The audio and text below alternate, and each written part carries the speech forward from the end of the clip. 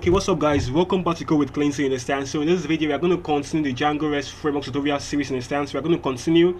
So in this video I'm going to show you how you can delete a cart, you understand. So in the previous videos, in the last two videos, I talked about how you can create a cart and also how you can retrieve a cart and its cart items, you get. So in this video right now I'm going to show you how to delete a cart. It's super simple, you understand. So right now I'm going to take it down to my view set, to my view, so to our Django view now, you understand. So I'm going to go down to the page, so right at the bottom of the page now.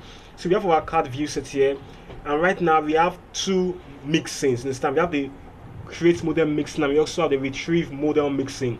These are two mixings that perform two different operations. The first one helps to create a new cart, but the second model mixing helps to retrieve a cart and its items, you understand. So right now we want to delete a cart, so we are going to add an extra model mixing, you understand. Normally we should have just used the model view set, you understand, because the model view set the model view set covers the crude operations, you get. So but right here we are not covering crude operations, you understand. We are not covering the crude operation. We are simply covering three operations from the crude operation, you understand. We are simply covering three from the crude operations, you get. So we are not handling the list operation here. We are not getting all the cards. We are simply creating a card, retrieving and deleting. So we can't use the model view set in this time because it covers the crude operation, which involve listing the whole cards.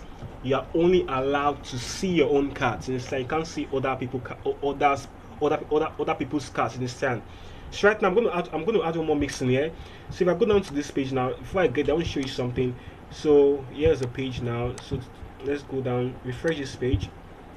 So right now we have, this is our cart page, you understand. It helps us to create new cart items. It helps us to create new shopping carts, you understand. That's what it does here, you guys. So I'm going to come over here now. I'm going to get a, let's simply get a, I'm going to get the cart ID, or let's get this one over here, one on top, copy, and let's paste here. And if I paste that and enter, you can see right now I am on the detail page of a cart, you understand.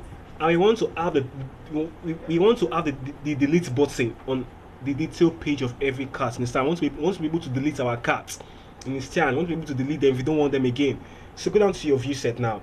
To your view set, add one more field. We are going to add one more mixing. This mixing is called destroy model mixing. Destroy model mixing. Destroy model mixing. What's happening? You should have suggested this for me. You should have suggested this mixing for me, but I can't find that. So since right now, just go and copy. Right now we're going to import that from rest framework.mixing. So we are going to import destroy model mixing. So let's do that. So we have it there. So it's already so we have it at the top already. So once we've done this now, go down to your page now, to your browser, refresh. You can see right now we have the delete button on the page. Now right now we can simply delete cards, understand. We can simply delete cards right now.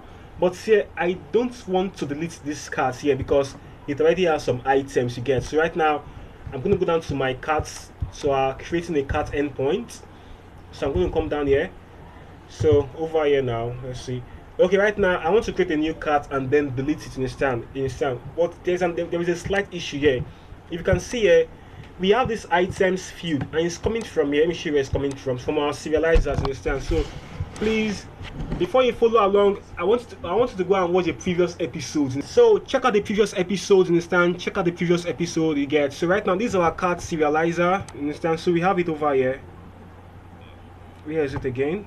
I'm sorry, I'm looking for it to find it. Okay, right now we have our cart serializer, understand. If you check closely, we added a new we added 2 extra fields into the serializer, understand. We added 2 extra fields, you get. So right now whenever we are retrieving a cart, I don't want to whenever I want to create a new cart now, we are going to always be having this field there, you understand. I don't want it to be there, you understand. I don't want it there, you understand. So I will simply make this to be read only, you understand. So come over here and save it only.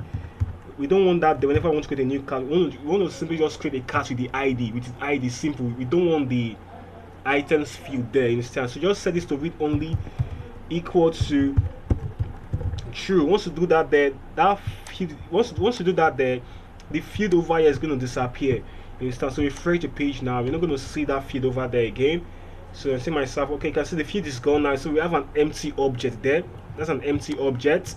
You understand? So right now we can simply create a new cart. I'm going to create a new cart now. So right now I have a new cart. Perfect. So I'll simply copy the ID of this cart. Copy this ID. Ctrl C. Now paste over here. So once you paste the cart, once you paste the ID there, so enter. So now right now we are on the detail page of this cart. So I can simply delete this cart right now. You understand? I can delete this cart you get. So click on delete. So once it's so now click on delete. So let's see. Now it has been deleted already. The cart has been deleted. The cart has been deleted already. In the stand. So if you check close, you can say 204 no content. That means it has been deleted again. So I showed you how to delete a cart in the stand. We've cleared the cart already. So I'm going to show another cart now. So copy this ID. So let's copy this ID. So this is an empty cart. So I'm going to delete this one right now. So let's copy the ID. I'm going to simply copy now to the browser now. So simply put in the ID there. So paste. You say enter. So right now you can see we have 200. Okay.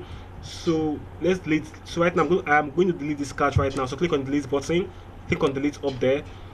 So the cart is gone, and you can see it says here 204 no content. So that is how to delete a cart in the Django Rest Framework. You understand? So right there I just showed you how to delete a cart, how you can delete a cart in the Django Rest Framework. You understand? So we are done with, right now we are done with the cart series. You understand? We are done with everything about the cart. You understand? So in the next series we're going to work on cart items.